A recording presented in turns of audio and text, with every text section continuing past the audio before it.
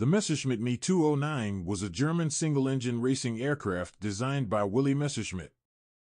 It was developed in the late 1930s with the goal of breaking the world speed record for land planes.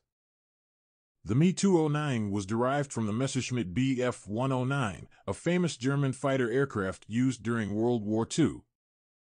The Me 209 first flew in 1938 and underwent several modifications to improve its performance. It was powered by a Daimler-Benz DB 601 ARJ engine, which was capable of producing significantly more power than the engines used in the Bf 109. The aircraft featured a streamlined fuselage and wings, as well as other aerodynamic enhancements, to achieve high speeds. In 1939, the Me 209 set a new world speed record of 469.22 miles per hour with test pilot Fritz Wendel at the